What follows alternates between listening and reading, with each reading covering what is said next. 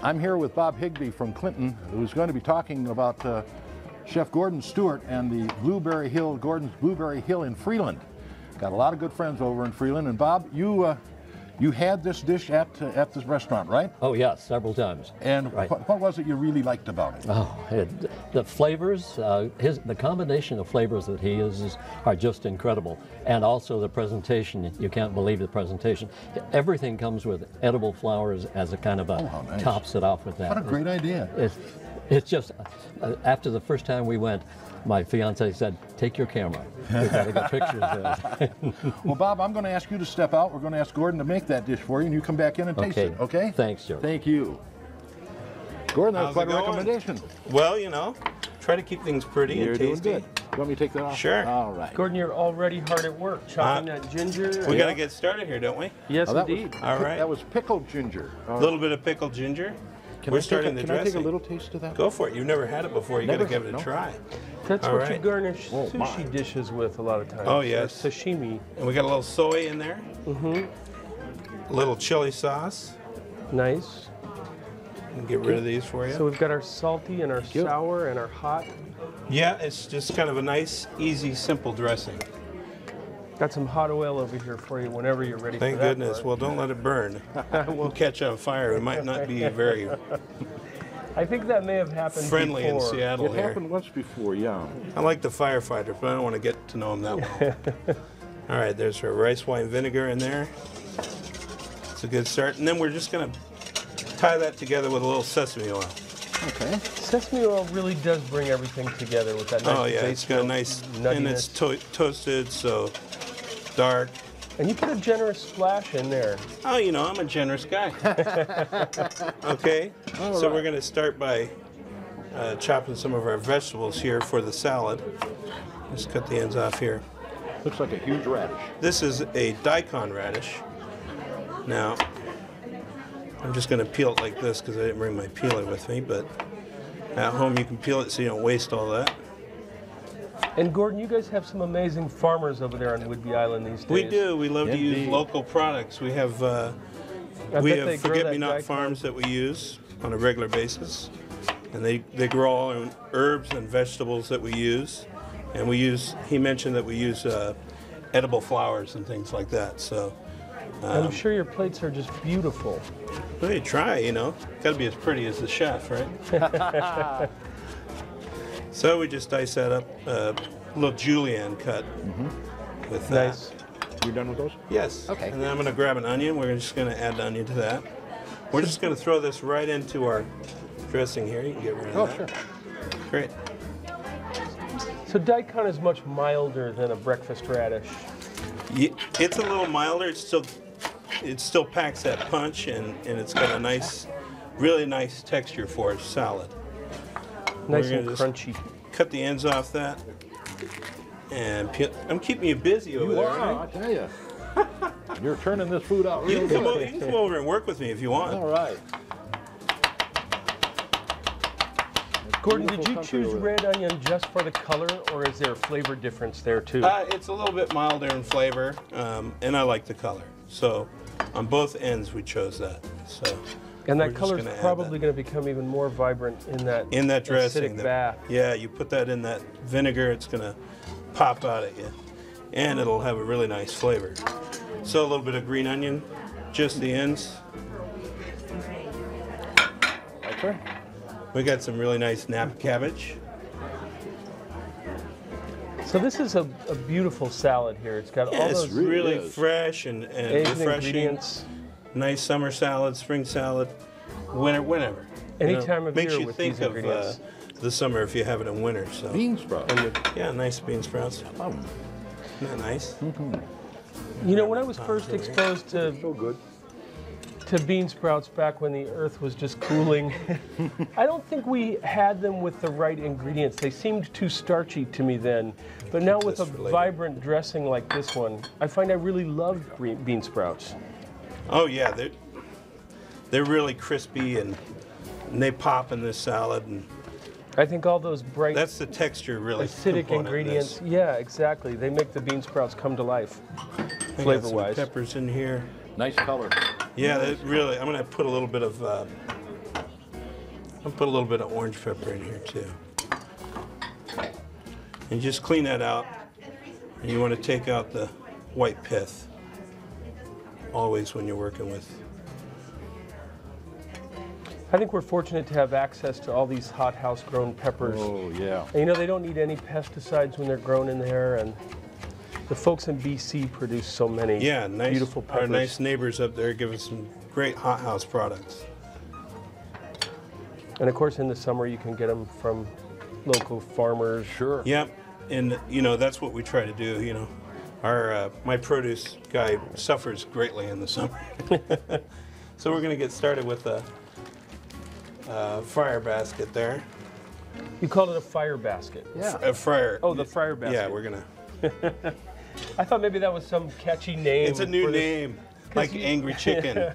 There you go. I forgot a little wasabi. We're just gonna put a little wasabi in there, however hot you like it. You know, this is not the real. This is the same outside that they use in spring rolls, isn't it? Yes, they use this for Vietnamese spring rolls. You can find them. Most of your markets will carry these, but they're really nice to fry up for a nice little bowl. Nice. I usually soak them in water to roll around the crispy vegetables. Yeah, that's really nice. Just soak in hot water. But I'm sure they crispen up beautifully too. Oh wow! Really quick. Yeah. Really quick. See? Isn't that nice? Yeah. Wouldn't you love to do that at home? That great? Come on. And just that quick and that simple. It's kind of like those put it right tortilla baskets, but Yeah. with a different product. There you go. A rice tortilla basket. And if it tears or rips on you, don't worry. It's all going to be covered up in presentation. It shouldn't matter too much. It shouldn't matter too much at all. It's So like then a we have- Chihuly glass thing. Hey, breaks a piece, he moves on. Big deal, huh? Well, what else can you do? We have not much. So we got our black and white sesame seeds here. We're going to add some Chinese 5-spice, which is like anise, cinnamon, ginger, things like that. A Right. little fennel, salt and pepper. Aromatics galore. Oh yeah, got to have that stuff, right? And now you're probably ready to get this pan I am. hot. Let's get that hot. And you want it. You want your pan hot enough to sear it. You don't want to burn. You don't want to burn the fish, but you certainly don't want to have it too cool a heat so it cooks it too much in the center. Gordon, I'm trying to get my hands on your salad over there so I can start tossing that wasabi You want to toss in. that There you in? go. Yeah. This is just such a beautiful... I've never had anybody say that they were dying to get their hands on my salad before. Well, you know, we're up close and personal here. Yeah. It's so colorful. I feel like I'm looking at a kaleidoscope. You know, after you get all that on there, it'd be, I guess you'd still say it was ahi tuna, but you'd have to look a little bit, wouldn't you? It's a colorful, It is flavorful. beautiful. And That I looks think it does look good. And I think that pan is getting hotter. Okay. Is that an okay I spot? think it is too. Oh, wrong one. Which one? This one? Yeah. There you go. Okay, a little bit of olive oil there. Great. And we're probably going to need these tongs. So we're going to sear. We're just going to sear this really quick on both A sides. crispy coat of seeds. That's should be hot. Well, the great thing about this dish is it's a rare raw tuna anyway. So, Right. you know, it's nice to get a nice crisp crust on the outside. Don't And worry, then- we will. I'm beginning to hear a sizzle. I hear there it. too. I was going to say, worst things come to worst, we'll have raw tuna, which we want. And the last thing you want to do is overcook it, Right, exactly. or it ends up tasting like canned tuna. So we're going to start plating here really quick. Got just a little bit of hoisin sauce, which is almost like a Asian plum sauce or Now, is Chinese that barbecue hoisin sauce right out of the bottle? You didn't add anything? Didn't or- add a thing to it. Okay. What was the name again, Gordon? Hoisin. Hoisin. Hoisin. Hoisin. Hoisin. It comes off your tongue, doesn't it? Oh, yeah, Hoisin. really. Gesundheit. Yeah. And then we've got a little bit of the wasabi. It's nice to have the squeeze bottle because then you can just kind of dollop it on. Yeah. And Beautiful. It goes nice and quick. Great presentation. And then we have a little bit of that cilantro that we had earlier. Take that. So I'm just slowly turning this piece of ahi over here to try to sear all the sides. Exactly.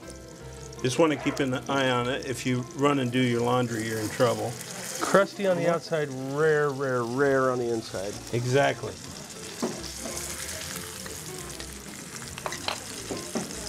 And I need a spoon for that. Great. Big one. Yeah, that'll work. So you can make a quick ginger rose here. With the pickled ginger. Pickled ginger, I got white. Oh, that's lovely. And I got some Yes. red here we can just kind of go on the outside with. What a beautiful plate. Okay, how we doing there? Looks good. Okay, I'm going to put this on the cutting board here for you. Sweet. So you can plate her up. All right, let's have that basket over here.